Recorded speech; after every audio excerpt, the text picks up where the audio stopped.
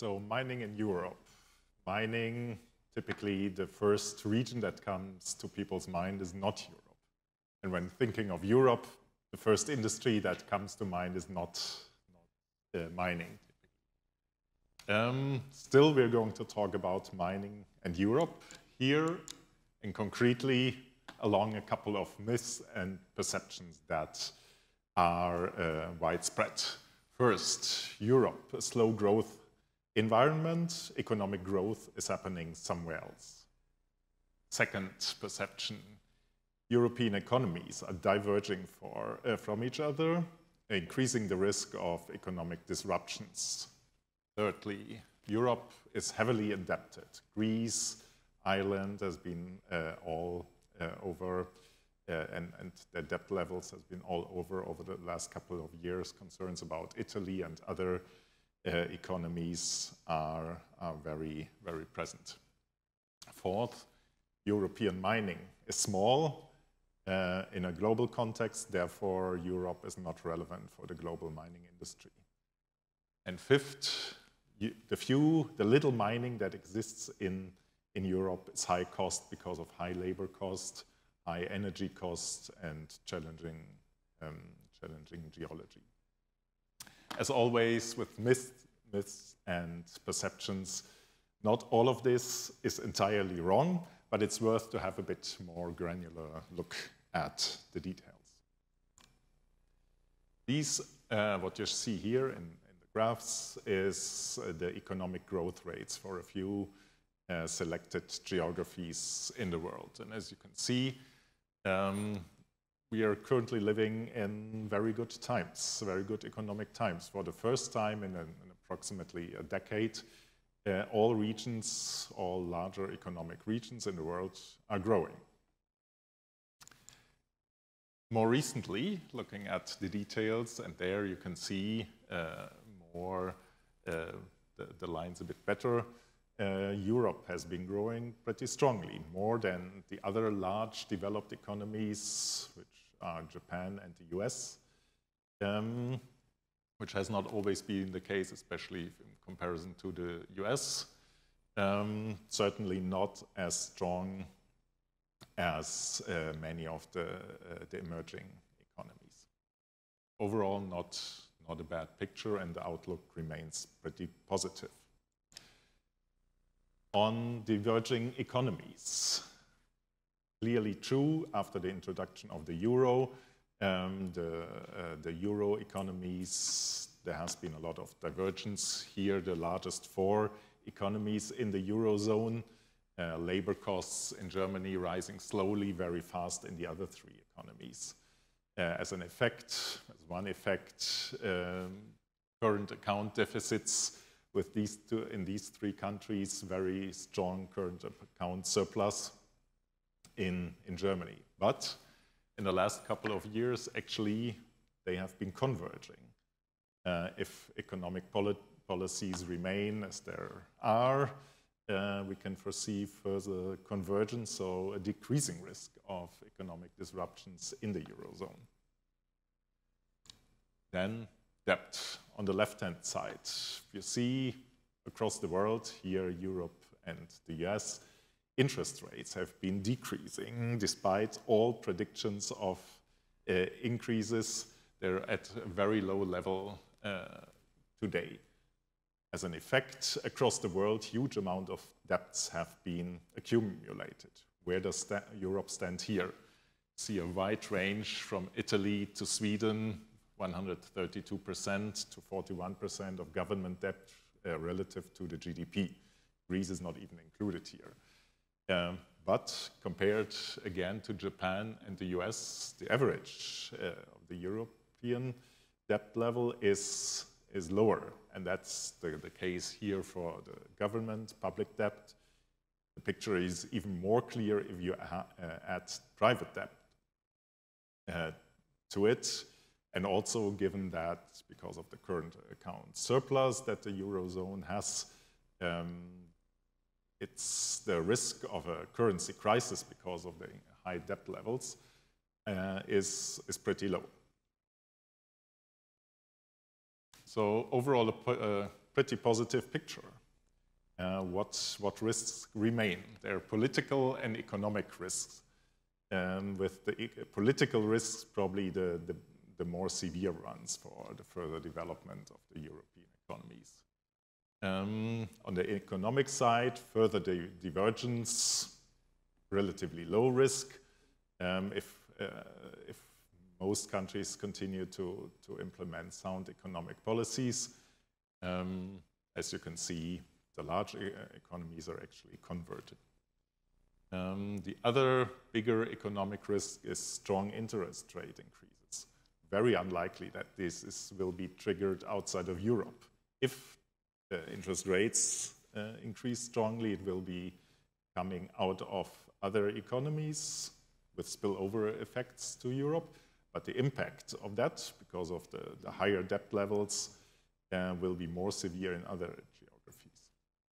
Then on the politics side, trust is probably the most important challenge, that European-friendly leaders do have trust of the European population in the European Union and the institutions. In a recent survey, one illustrative example, in a recent survey, 20% of the German population said that having a strong leader who doesn't bother about parliament and elections would be an effective way to govern the country.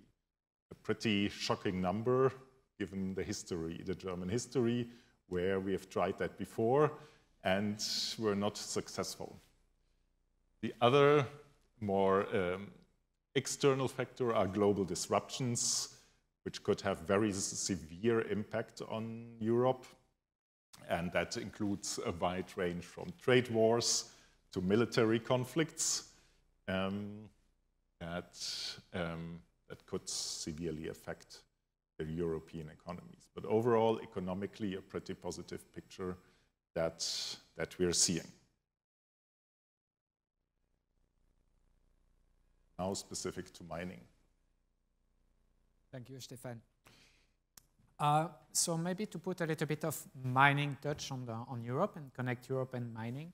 So first of all, to take a step back and think about mining economy, we see for the coming years, after a couple of complicated years between 2007 and 2015, we see definitely mining revenues picking up in the coming years. So this is about revenue. When it comes to EBITDA basket, so margin basket, we see an increase as well, but not at the same rate. So basically, we expect some pressure on margins in coming years. So this is about global basket. When you think about Europe, it's obviously a relatively small portion of it.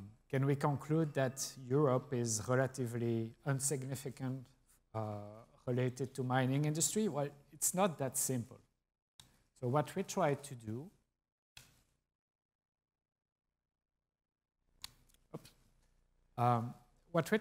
is to think about the percentage of supply coming from Europe or actually controlled by Europe. So when it comes to production centers and sourcing from Europe, the relative amount of production is relatively small compared to the global output. So we took iron ore and copper as typical commodities linked to Europe, mining in Europe, and maximum 5% is sourced from Europe for copper. When it comes to control, if we take European-based company or European-owned company, actually the percentage of supply is increasing until 25%, which actually, another way to say it is Europe has the control of 25% of the overall copper supply. What does it mean from a performance standpoint? So the exercise that we did is to plot the relative position of the mining assets on the overall cost curve. So it's one of the proprietary cost curves that we developed in-house. And I mean, a couple of things based on that. First of all, we often, to come back to the initial myth, European high cost is not that simple. So we see a huge variability of performance across either European-based asset, either European-controlled assets. And even though some of those mines might be in the marginal producers, We also see some European assets performing pretty well on the lower side of the cost curve. Small comment, I mean, for some of you, it might be surprising to see some cost-negative operation. This is typically the case when we see operation highly affected by byproducts. We take this example in DRC. Performance of the performance of the mine on the copper cost curve is heavily impacted by cobalt commodity. When we do a double click now, so this is the overall cost performance of the mine. If we do a double click and we look on mining productivity, we use here a mining productivity index, which is basically an index that we created to assess the performance of the operation from a productivity standpoint by using 4 parameters, combining 4 parameters: capital productivity, operating cost, labor base, and production throughput.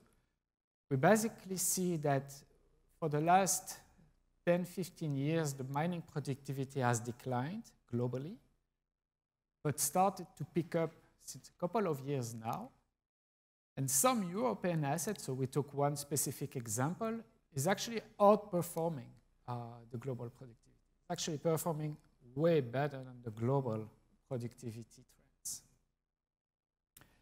It's interesting just to understand why. So as I was saying, 4 parameters, capital productivity, I will put that aside, but operating cost, labor base, and production. It's interesting here is to see that this specific European asset managed to become more and more productive with the year, not with impacting labor base, which is obviously one of the biggest drivers that we think about when it comes to productivity, but by increasing production while maintaining its operating. Basically, there are a couple of good and successful stories to be noticed within European mining industry.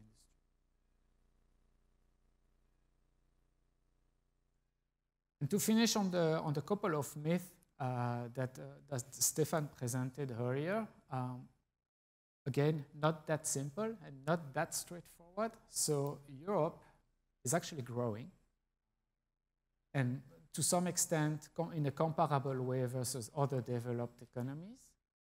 Not a lot of divergence. I mean, obviously, we saw a lot of divergence after the introduction of euro, but actually the European economies are starting to converge now, or at least to get closer to each other.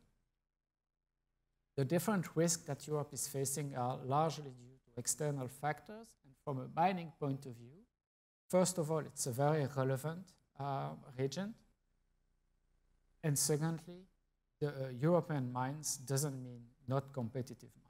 Have actually good success stories in Europe, and this is something that we see more.